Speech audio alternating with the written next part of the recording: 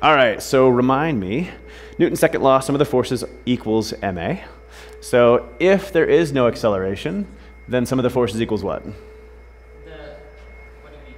So if an object is either not moving or undergoing constant velocity, so that would mean the acceleration is 0, and so the sum of the forces would add up to 0. Great. So, yep, equilibrium, what we've learned about. So sum of the force is 0.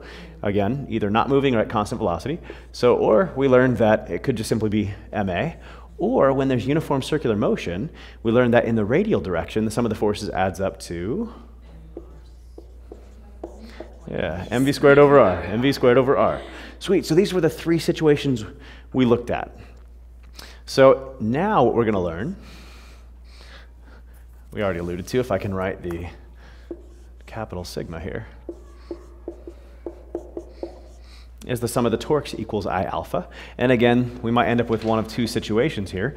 Either simply that it does equal I alpha because there is an angular acceleration, or if there's no angular acceleration, and tell me how there could be no angular acceleration. So how could an object have no angular acceleration? When it's moving constant? Yeah, if it's moving at constant angular velocity, or if it's just not moving at all. Right. Cool. So, and this is a new condition for equilibrium. So it turns out in a rotational sense, for objects that might have a chance to rotate, we actually now have two conditions for equilibrium. The sum of the forces must equal 0, and the sum of the torques must equal 0. So for an object at equilibrium, they're not mutually exclusive. So to be at equilibrium, both of those conditions must be met. Cool. Okay. So, and let's look at some examples of classic torque problems involving equilibrium. All right. Number 5, love the diagram there. What must be the weight of the child on the left-hand side of the seesaw for it to be in equilibrium? So in this case, child on the right-hand side is 30 kilograms.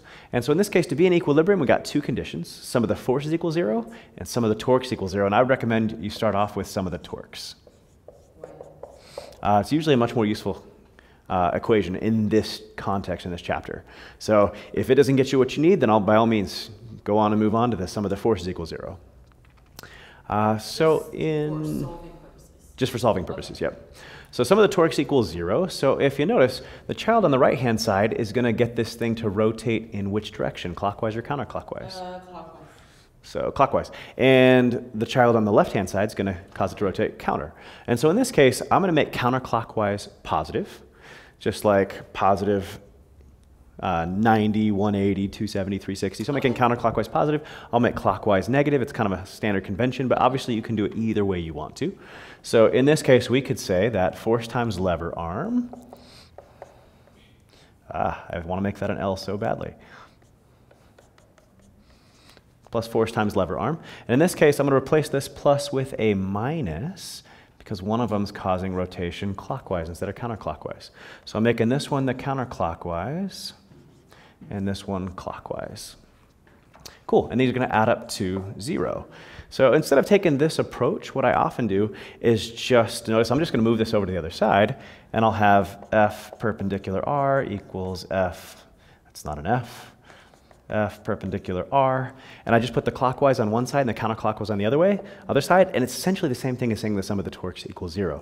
I just got to make sure they go on the correct side.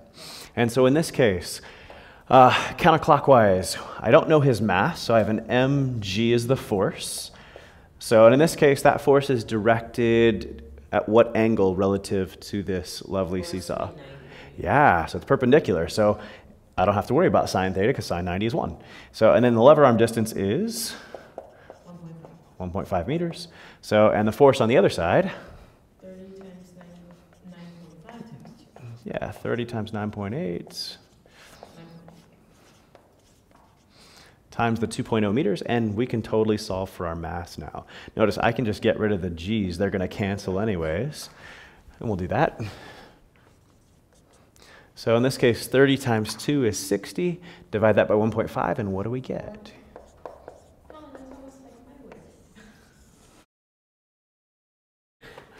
Cool, but that mass of that child must be 40 kilograms. So some of the torques here equal 0.